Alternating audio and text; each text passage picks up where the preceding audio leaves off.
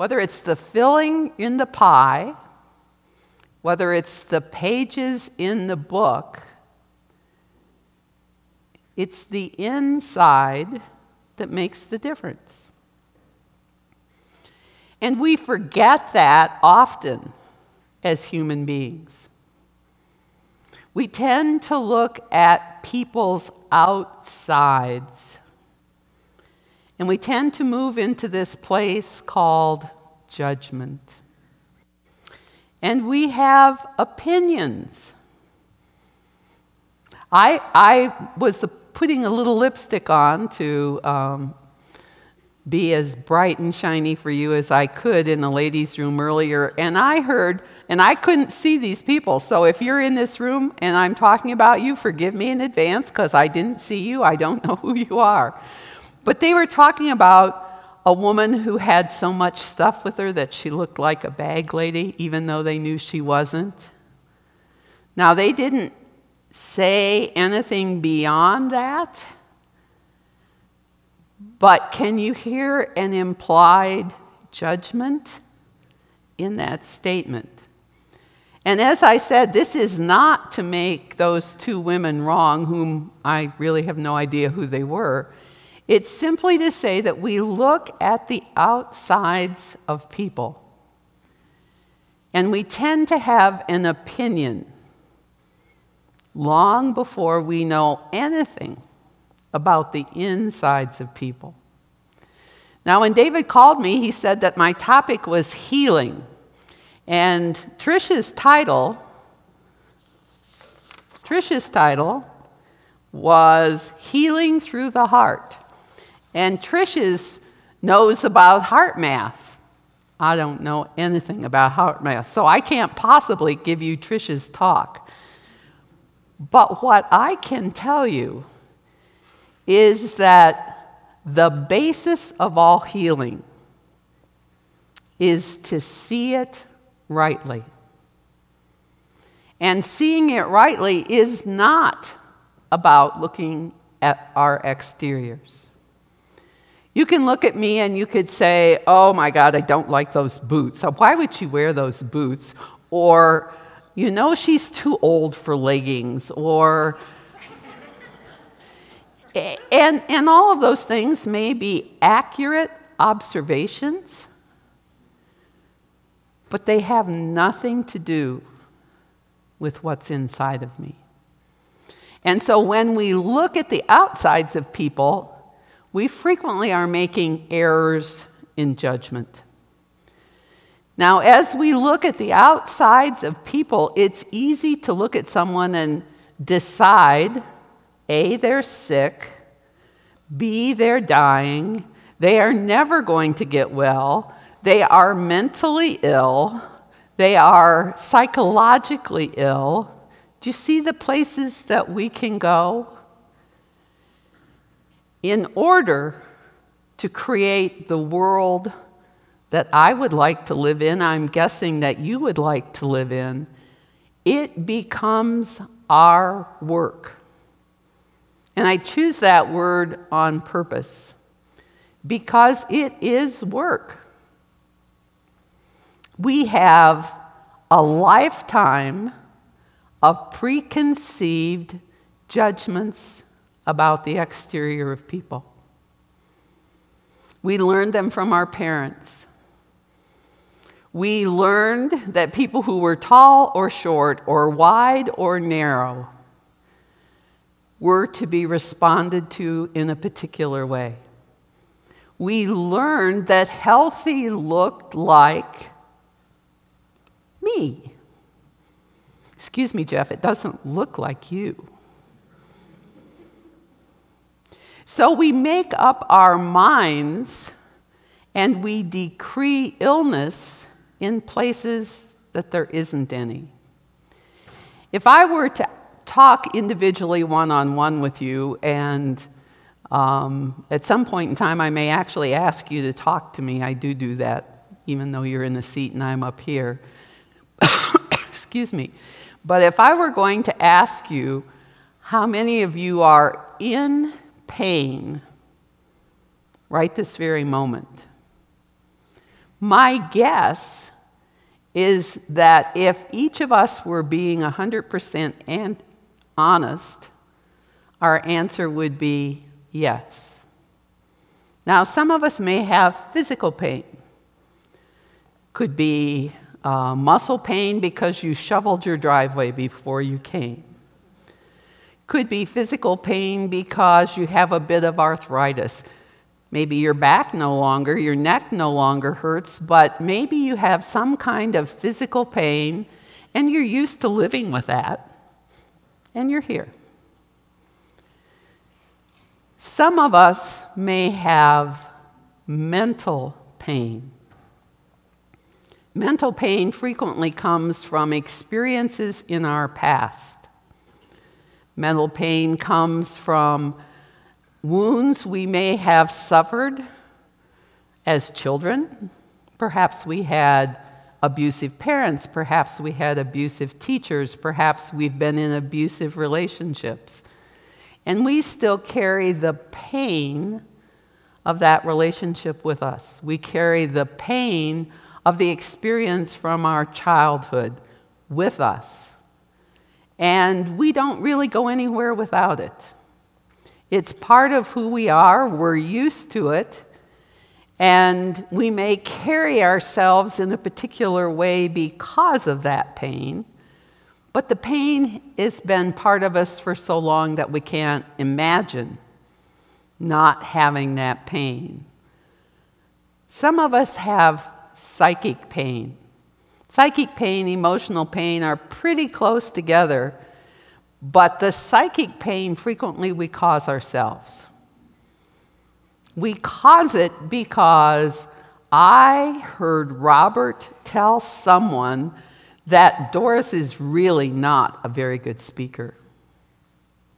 And because of that, my self is damaged. My self feels less than. And that could have happened back when I was 25 years old. And again, I may still be carrying that with me. So when we talk about healing, we're talking about 3 different kinds of healing. And there could be variations of those kinds of healing, but categorically there are 3 kinds of healing. And choosing to see whatever kind of pain you're in rightly is a very difficult thing to do. You know, I would like it to be as quick as I'm going to play this bowl and move it around and you're going to be healed forever. My ordination didn't come with that kind of a magic wand. I can't do that.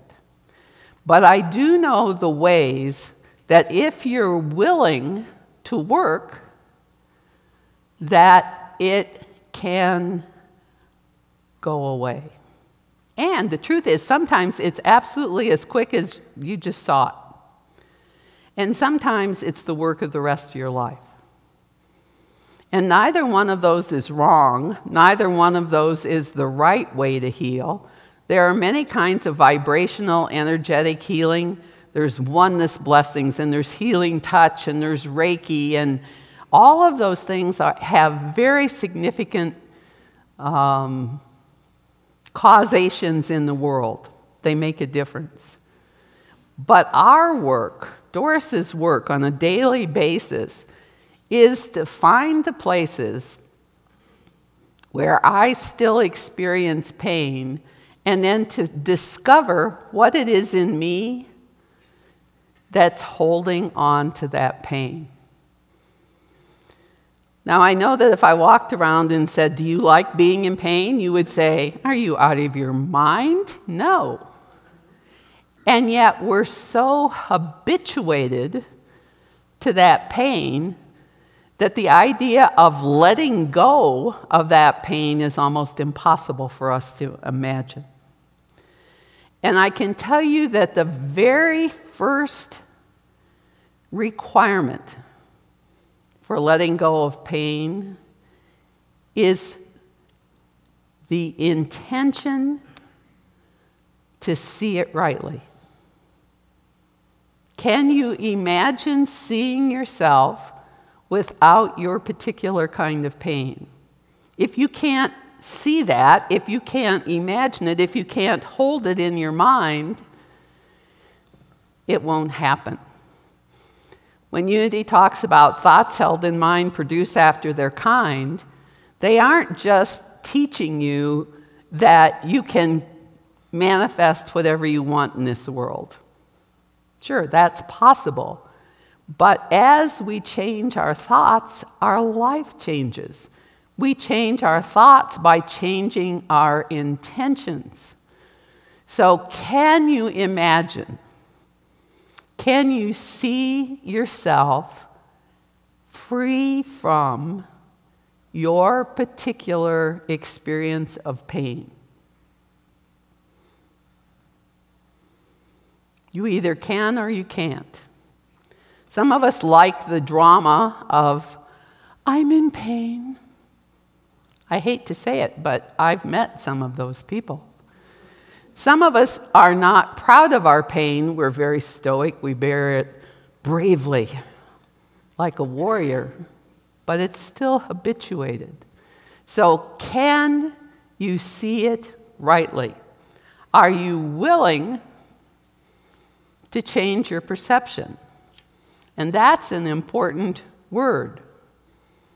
In Unity, we like the word transformation. Yes, I'm going to transform my life. Now let's use the word change.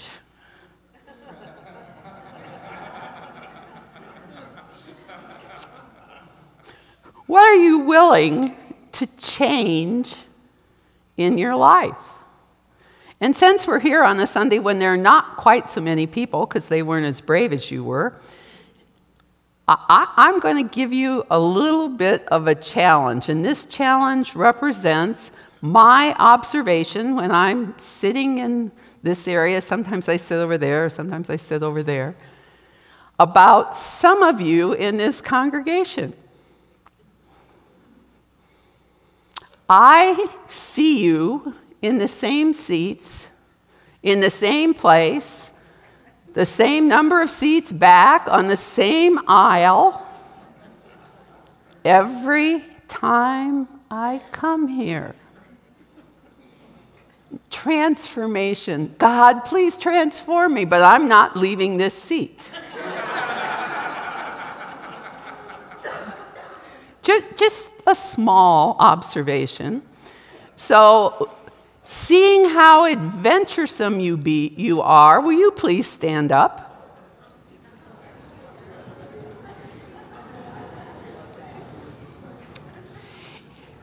If you're in the middle, would you go sit over there? If you're over there, would you please come to the middle? Right now, shoo, come on.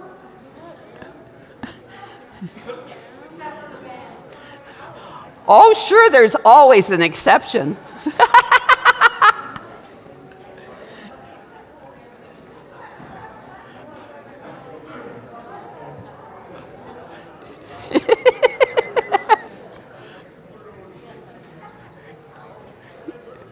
You are much more gracious about this than I expected you to be. Thank you.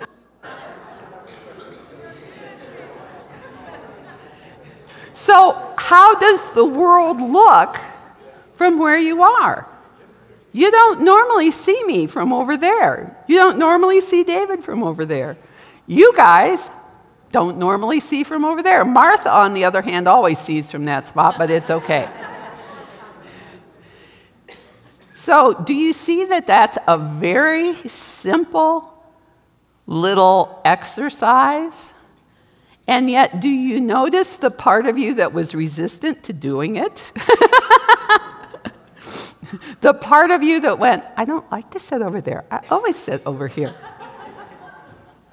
So, using that tiny little example, imagine your work for the rest of your lives in changing the things in your life that cause you pain. Imagine what a challenge it is for you to choose to see your life differently than you've seen it before. One of the little cliches we say in Unity is that if you keep doing the things the way you've always done them, you're going to get what you've always gotten, right? Yes. And I love cliches because almost every single one of them are true 100% of the time. So in order to create healing in our life, to go back to Eric Butterworth, we must see it rightly, because right seeing is the passport. It's the entree point from illusion to the heaven of accomplishment. What do you want to accomplish in your life? Is it mental healing, psychological healing, or physical healing? Now I'm going to pick on the physical healing part for a while. I have a dear friend from Cincinnati. I was in Cincinnati for 15 years. And I have never known anyone as addicted to sugar in my life as my friend. Not only does she drink regular soda nonstop, a normal cup of coffee, she puts 5 teaspoons of sugar into that coffee. Now, we're not here to talk about what my friend weighs, but we are here to talk about the fact that she has destroyed her liver. Do you see there is often a physical cause for the experience we have in our physical body? We chose to come into this life as physical human beings. And there are ramifications to all of our choices. Some of them are immediate. If I touch a hot stove, I will burn my finger. Some of them take longer. If I spend my life taking every form of sugar that I can possibly get a hold of and putting it into my body, there will be a consequence. On a mental level, what we put into our minds affects them. Do we live in fear? What creates an experience of fear in our life? Do we find ourselves upset frequently? Again, what is the stimulus that we put into our mind? Are we willing to change, to have a different life experience? You see, in Unity, it's important to us that you know who you really are. Every single Sunday now, for the past several years since I've been back and part of this congregation, when I'm in this congregation, I hear you say the prayer for protection in a particular way. The light of God surrounds me. I am the light of God. So if you are the light of God, you are the light of God 24/7. You are the light of God in every situation. You are the light of God at all times, in all ways. If I say, the love of God enfolds me, I am the love of God. 24/7, even driving on 25,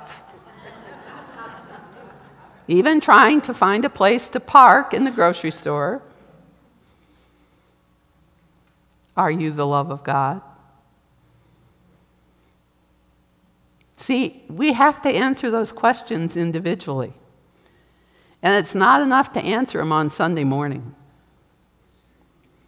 It's who you are on Tuesday afternoon. It's who you are at work that makes a difference. The presence of God watches over me.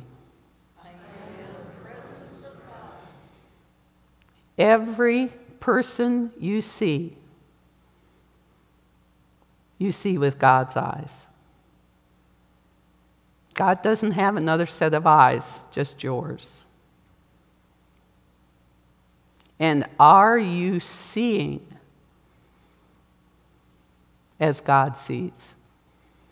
Are you seeing yourself as God sees yourself? A lot of our opportunity to heal, physically, mentally, or spiritually, is tied to our own self-perception. The energy of God is your energy. The energy of God can deal with any situation.